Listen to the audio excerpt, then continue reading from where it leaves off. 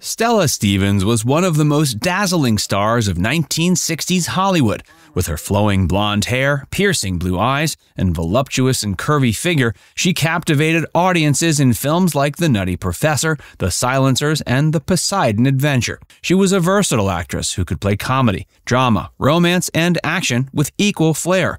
She was also a model who graced the pages of Playboy magazine and a producer who founded her own production company. But behind the glamorous image, there was a woman who struggled with the sexism and limitations of the film industry. She had dreams of being more than a bombshell, but often found herself typecast or overlooked by male directors and producers.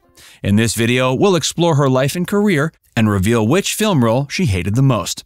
Facts First presents Stella Stevens revealed her most hated movie role. Stella Stevens was born as Estelle Caro Eggleston on October 1, 1938 in Yazoo City, Mississippi. She was the sole child of Thomas Eggleston, an insurance salesman, and Dovey Estelle Caro, a registered nurse. When she was 4, her family moved to Memphis, where she grew up. She attended Memphis State University and studied music and drama. She had a tumultuous personal life from an early age. She married an electrician named Noble Herman Stevens when she was 16 and gave birth to their son Herman 6 months later. The couple divorced in 1957, but Stella and her son kept using a variation of his surname as their stage names. Stella began her career as a model and appeared in several magazines, including Playboy. She won several beauty contests and was crowned Miss Tennessee USA in 1959. Not long after, she caught the attention of Hollywood producers and signed her first contract with 20th Century Fox that same year. However, she was dropped after 6 months and moved to Paramount. Stella's film career. At Paramount, Stella got her first big break as Appassionata von Climax in the 1959 musical comedy Lil Abner, which was based on the comic strip by Al Capp.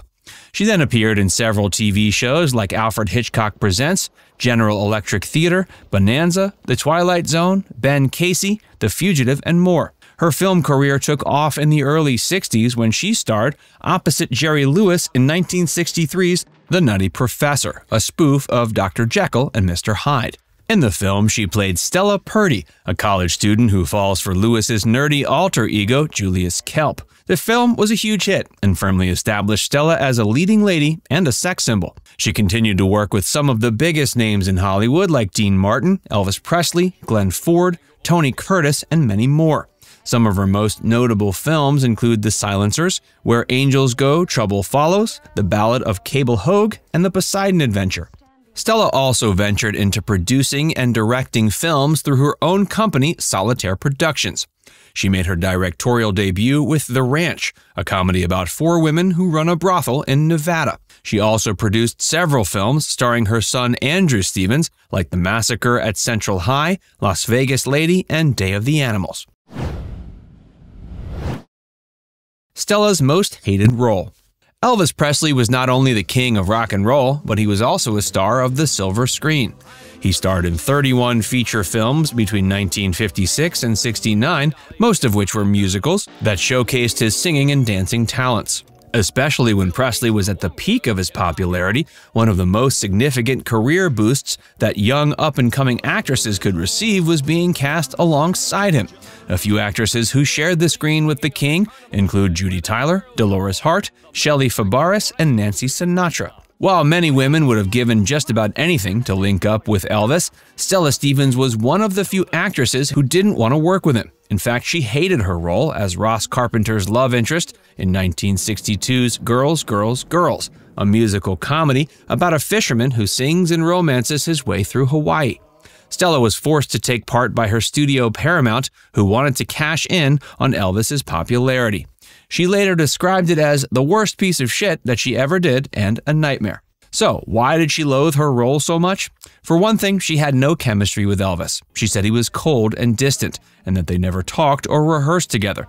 She also felt he was more interested in his entourage than his co-star. For another thing, she had no respect for the film's script or the songs. She said they were stupid and boring, and lamented the fact that she had to lip-sync to someone else's voice. She also complained her character was dumb and unrealistic. Stella desperately wanted to do more challenging and meaningful roles than being Elvis's arm candy. Furthermore, she felt working with Elvis was holding her back from achieving her potential. She was later quoted as saying, "Elvis didn't help me at all. He didn't hurt me, but he didn't help me." She also said, "I don't think he ever helped anybody but himself."